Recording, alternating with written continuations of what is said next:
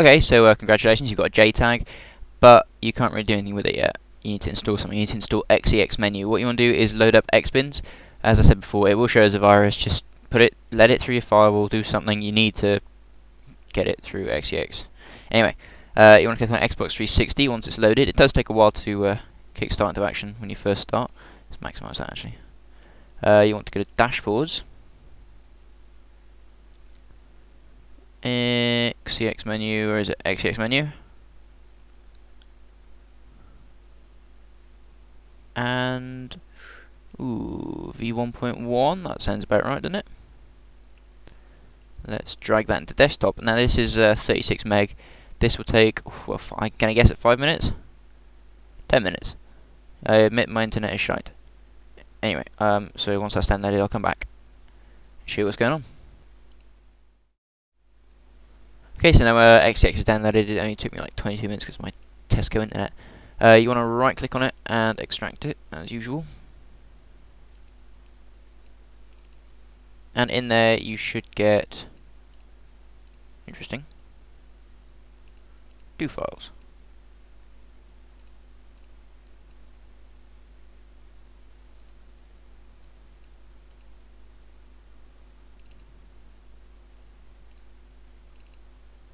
Okay, so you want to go into XEX Live and just copy the copy the code 999 folder.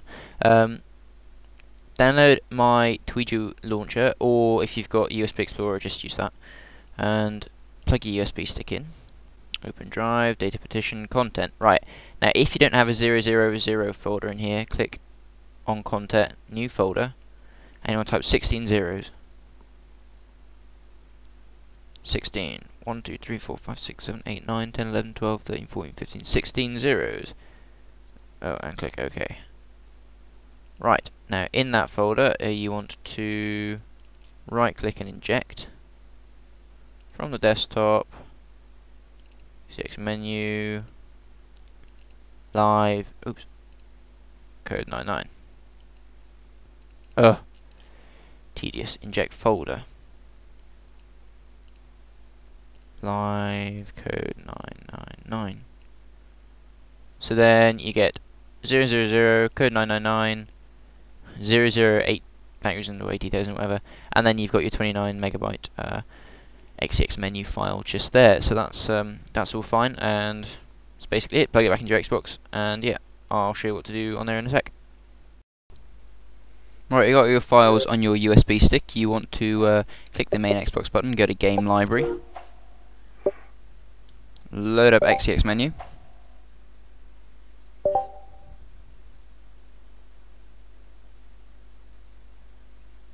And once it's loaded, you want to click, I believe it's the right shoulder button, and that gets you into the sort of memory of it. It says HDD top right. You want to press Y and go down to Create. This is going to be the folder you're going to create. That's you're going to put the disk image in. Just call it Modern Warfare 2 or MW2 or whatever you want, and then you see it creates a folder. So then open it up and click Y again, go to copy DVD. Now this is important, when you click copy DVD, the DVD tray will open. You want to obviously put Modern Warfare 2 in there, but don't press the eject button to close it. You want to push it closed with your hand, and only when it started spinning do you want to click confirm, and that will make sure that it actually does burn perfectly. I think it'll take about half an hour to burn it to the HDD or hard drive. I don't know why I'm calling it HDD. But yeah, once it's done, you get all these files on of your hard drive. And yeah, next steps on the PC.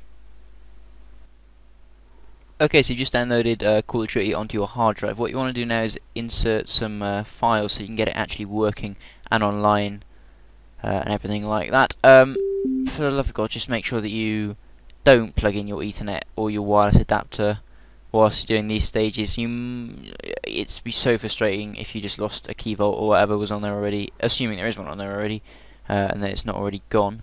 It would be very frustrating if you happen to sort of test a connection or anything like that. So just leave it unplugged from the internet. It's probably the best and safest method. Anyway, what you want to do now is grab a USB stick, just any old USB stick, and drag and drop these 4 files, which there will be a download link for in the description, into there, and then take it out. Yeah, any USB stick will do, not a formatted one from the Xbox, just a regular one. So yeah, after that you want to load up XCX menu, and well, I'll take you over to the Xbox.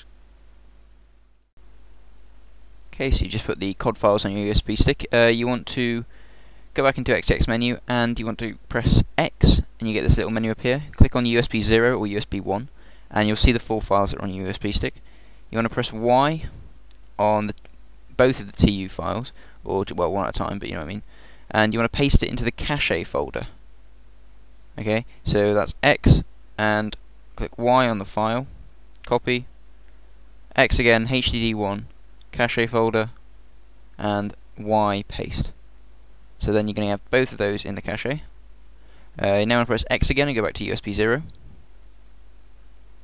And copy the default mp.exe by clicking Y on it, and copy HDD1 Modern Warfare 2 folder, and just paste it into that folder. You do want to overwrite it.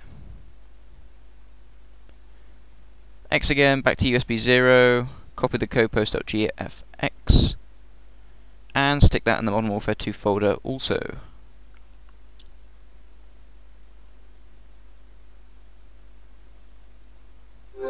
There you go. Okay, so you've now got a COD that you can actually play. It's not modded yet because you haven't put the modded files in there. This is just to get it working.